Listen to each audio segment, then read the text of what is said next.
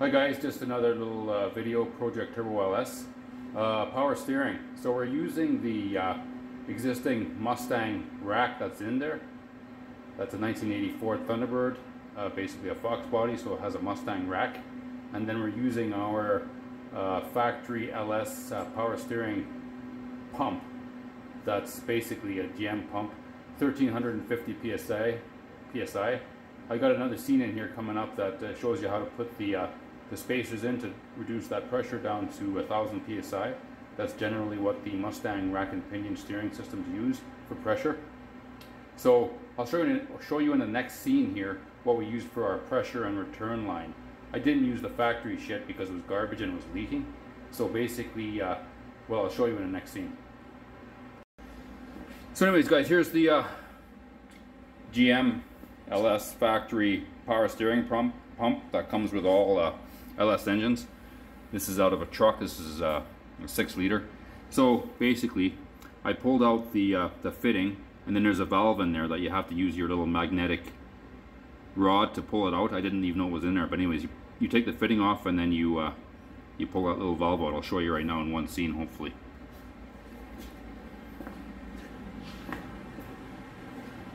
So we're just going over here to the bench. Okay guys, so there it is right there.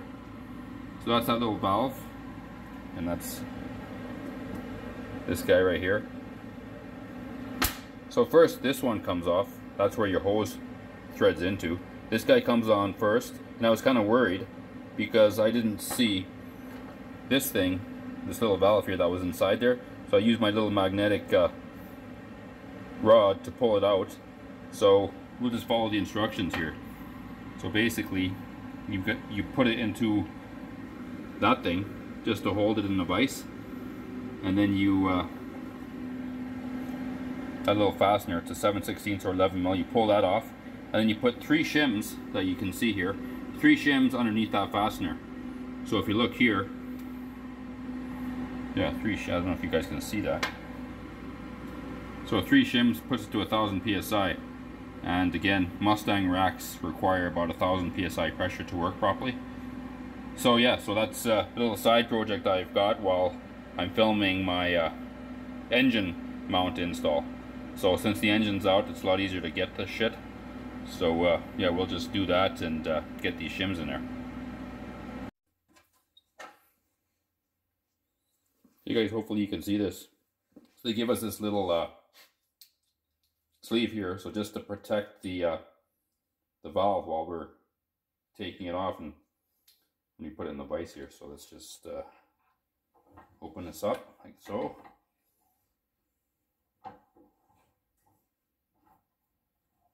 You tighten this guy up here, and the aluminum just protects it,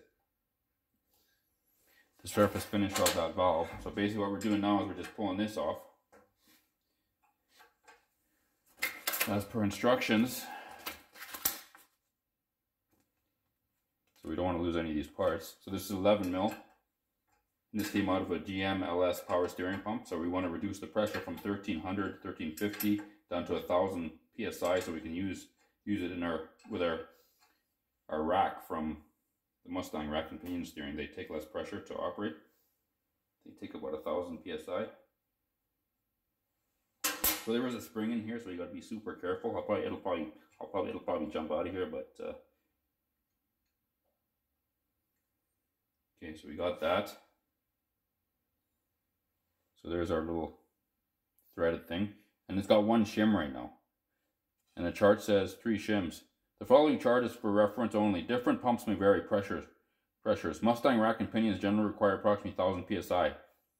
No shims, 1350, 1 shim, 1200. So that's what our GM gearbox is working at. 2 shims, 1100, 3 shims, 1000 PSI. Okay, so what we'll do is we'll just get this guy here. Probably even use this shim, but we'll just use new ones. So we got 1.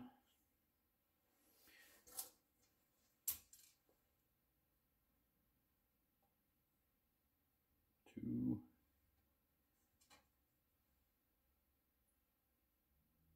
3.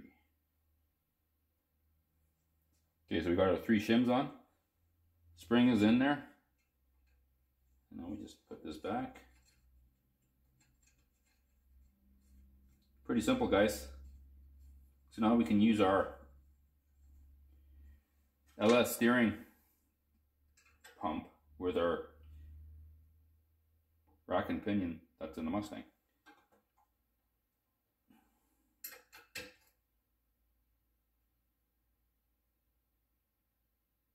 Snug that down. There we go. Good enough. Pull that out.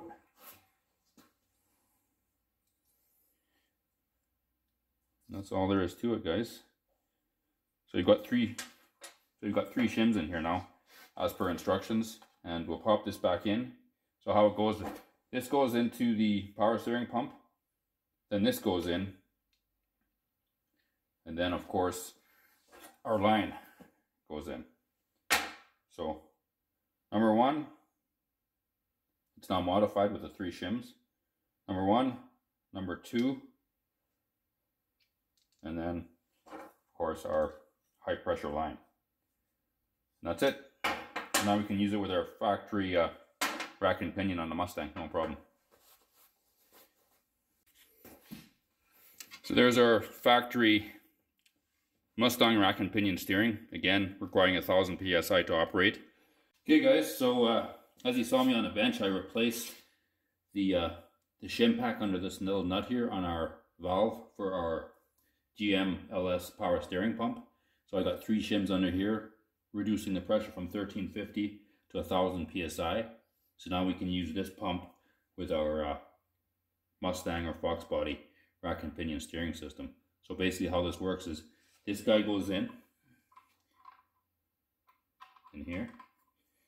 When you put, I just replaced also the seal. They give you the seal in the kit. Then this guy goes in here like so.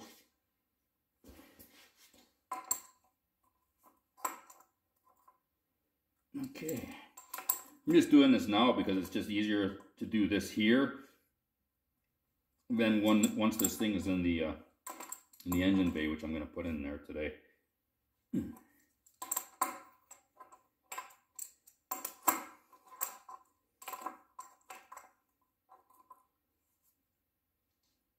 Okay, that's snug. That's good. And then, of course, guys, we get our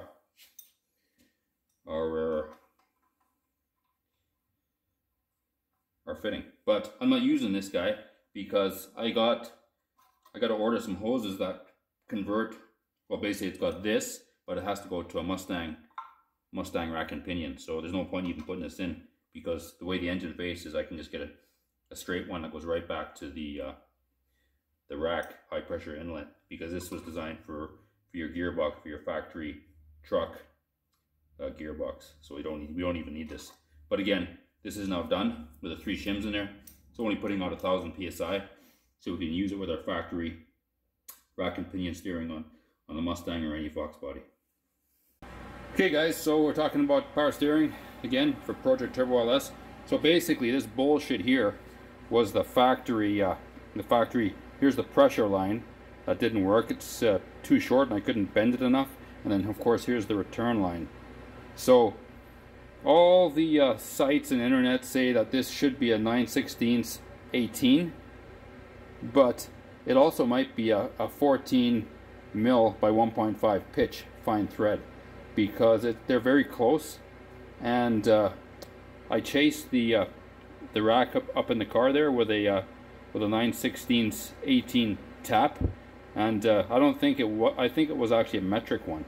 So it works, but I think this is a metric rack. So anyway, so those are the factory lines. You can see all that schlemazel and bullshit. So what we've done is we just replaced them with this stuff here. So this guy here, that's the return, and that is good for 300 psi. And basically it's a twist lock stuff, as you can see here. So the twist lock, and you get this fitting. Twist locks on there, so that's good for 300 psi. Return line is fine because there's no pressure in there. And of course this is our pressure line, and this is the PTFE. It's good for 2,500 pounds. So I just made up this line here, as you can see, and I screwed these fittings into the rack. So this is the 9/16 one, and that's the 5/8 for the return. And I also put an O-ring underneath so it seals, and also use some thread paste, because like I said, there's a slight mismatch of threads because I think they're metric in that one, but I made it work. So we'll see when we get this thing assembled if we're going to have any leaks, and if we do, I'll have to get a different rack, which is not a big deal because they're relatively cheap. So I'll try to do this in one take here, and I'll show you what I did on the steering rack side. Okay, so there's our factory Mustang steering rack that came in this car. And if you can see that, let me just see here. Yeah, so there's our fittings that are screwed in there now. So again, with O-rings and thread paste on the threads. And of course, here's our fitting on the power steering pump. Sorry about the focus. So when I get the lines in, I'll do another scene and I'll show you exactly what how this all worked here. Okay guys, so I got the lines in, as you can see. Hopefully you can see this. Let me just see here if I can back out. Yeah, so there's the return line on our L.S. pump. I'm underneath the car here. So that, you can follow that. And that goes, hard to see, but there's the return line going into the steering rack, and also the feed line. The feed line is the PTFE, and that's the braided line, and the return, of course, is the twist lock rubber stuff. That's good for 300 pounds. So yeah, actually, so it went pretty good, guys. Here's our, sorry about the camera work, but it's kind of hard to see under here. That's our fitting coming off the pump. And again, there's our fittings and lines threaded into the power steering rack. So we'll see if it leaks, and if it does, it's because of a mismatch of threads on those fittings. Slight mismatch. I used 9/16 18 on the pressure line. I think this was a metric rack, so that's 14 mil by 1.5 pitch. So it's super close, but not quite. So I used some thread paste, and I got an O-ring under the fittings. So the fittings, I don't know if you can see that, but you can't see it. So anyways, so yeah, so that's the Turbo L.S. power steering pump to rack install. And again, I've already reduced the pressure with a pressure reducing modification on the valve inside that power steering pump. That's the scene that you've already seen. So now this is the finished product.